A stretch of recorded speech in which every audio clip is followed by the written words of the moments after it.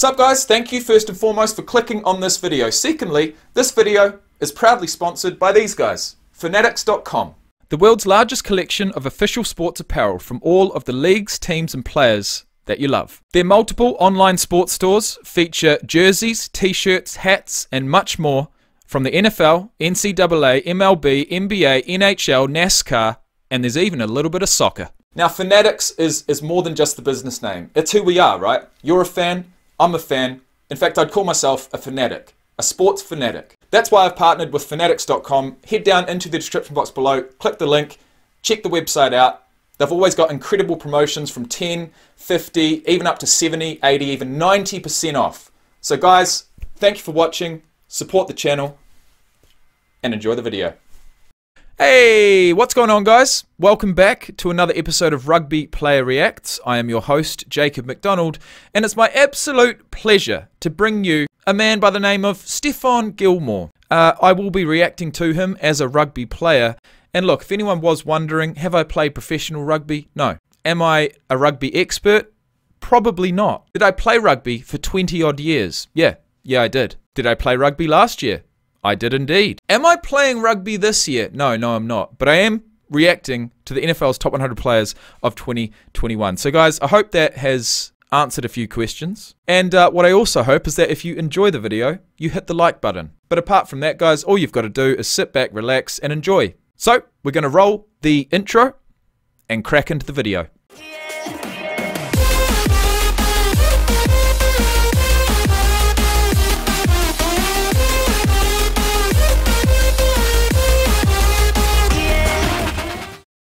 And look, if I can just bring your attention to the screen here, we've got a Patriots fellow player, but on the opposite side of the ball. We've seen him a fair few times on this list already, and this is his opportunity to talk up his fellow teammate in the NFL, STEPHON Gilmore. Let's have a look.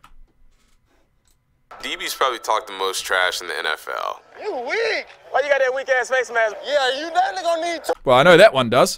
But Steph is the opposite. Steph will shut you down and won't say a word about it. Isn't that awesome? Guys, let's just imagine that for a second. You get absolutely dominated on a play, but the guy who dominates you just gets up, brushes it off, and goes and lines up for the next play. How would that make you feel? I think you'd end up actually being quite fond of the man, and that is exactly what's happened to me. He's a silent assassin. Silent assassin? I maybe heard 10 words from the guy since I've been here. That's insane! I mean, I know you're not practicing together, you're not in the same position, and you're probably not attending too many practices together, but to hear that really does hammer it home that this man goes about his business, he don't need to tell anyone about it. He is the epitome of letting your actions do the talking. His name's STEPHON Gilmore, and let's check him out.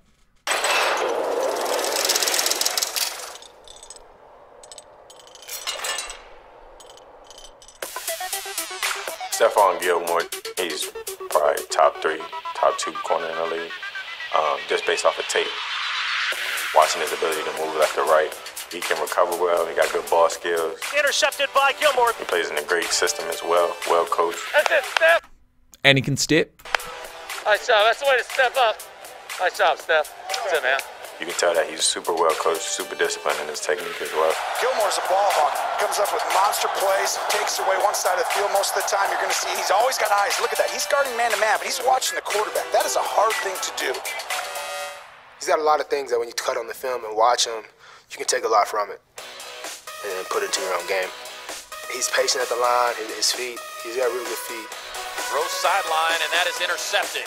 Intended for Keenan Allen, sailed it over his head. I was talking to him at the Pro Bowl last.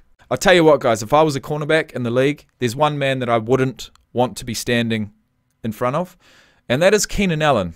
So if STEPHON Gilmore can shut down Mr. Wiggle, Keenan Allen, he's doing a damn good job. Last year, he's really a guy that studies the game real well. Has his receiver lined up, split. He's got good hips to come in and out of breaks.